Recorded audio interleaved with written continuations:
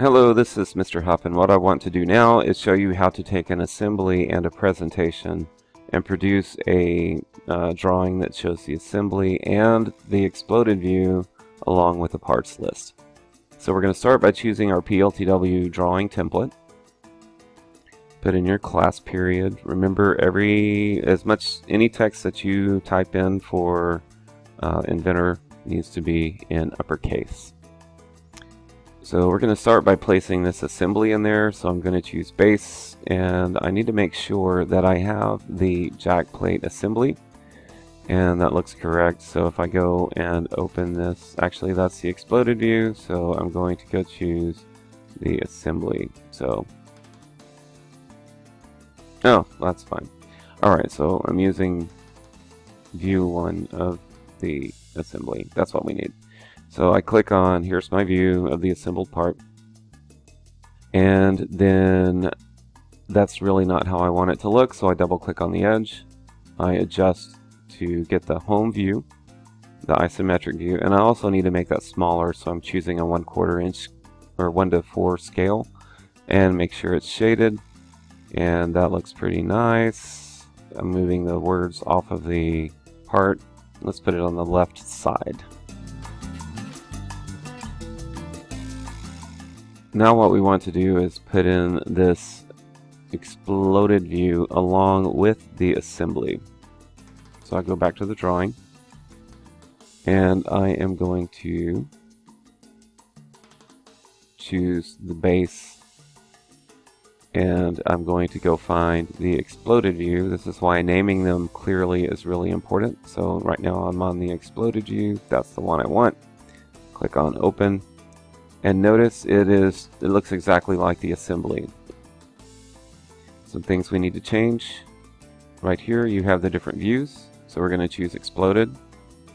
And then I'm going to hit OK. Notice this little thing, show trails. This is important. It has these little lines in it. Oh, the scale is wrong too. So let's make the scale just like the assembly, 1/4. And then it still shows these little lines here showing how they go together. Normally we don't include those in a drawing, so double click and deselect show trails. Click OK, and you're good to go.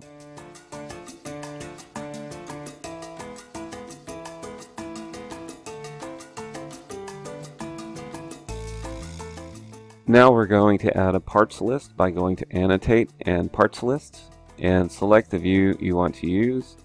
Let's use the assembly to get the parts list. Click OK, and it's going to ask if you want to make a bill of materials. Go ahead and click OK, and click right here. You can kind of position it. We're going to move it around a little bit. Moving these things is a little strange. It's like table design back 10 or 15 years ago. So if you grab the outer edge, if you grab the lines, you can move the lines. So you can see here, if I grab the left side of a cell, it can expand and shrink that cell. And if I click on so you can see see how it changes the cell shape. If I click on the words or numbers, I can move the whole box around. So if you want to change the shape of the box, you choose the lines. If you want to move the box, you choose the words. I double click on the words and it opens up this little box here. This is to see the components. And I'm going to choose the far button on the left called column chooser. And this gives you a list of everything we can show related to the parts. So I might want to add things like author. I might want to take out things that don't mean anything to me, like part number and description. I may want to add in things like engineer, file name. I added design state, but I wanted to do dates, not states. So you basically select stuff on the left and right and choose add or remove based on where you want it to go. And then over here you can move things up and down until you get them in the order that you like. So it's really, once you get in there, it's pretty intuitive. And really what I want to see is creation date. That's the one I want to see. So we're going to grab that one. So put them in order that you want. So in this case I have the item, the quantity, the file name, the author, the creation date, and the engineer. The stock parts will have an engineer and I'm throwing in material too just for fun. If you select material and it's lowercase, don't worry about it. I'm only worried about the stuff that you type in being in uppercase. Alright, so you apply that and you look at our really nasty table at the bottom. So get it off of the bottom edge. And what we're going to do is just work our way across from the right to the left, adjusting these sizes. So I want creation date to be on one row, not two. I want these names to be on one row, not two. And I want the file name to be on one row, not two. We can kind of squeeze the quantity, and we can also squeeze the item.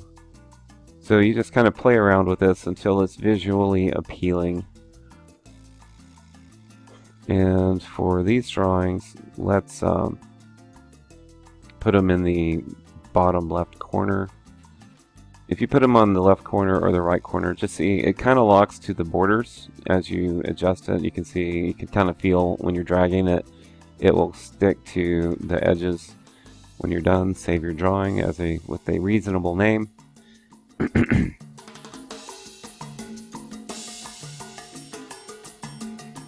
Okay, when this window pops up, just click yes to all and click OK.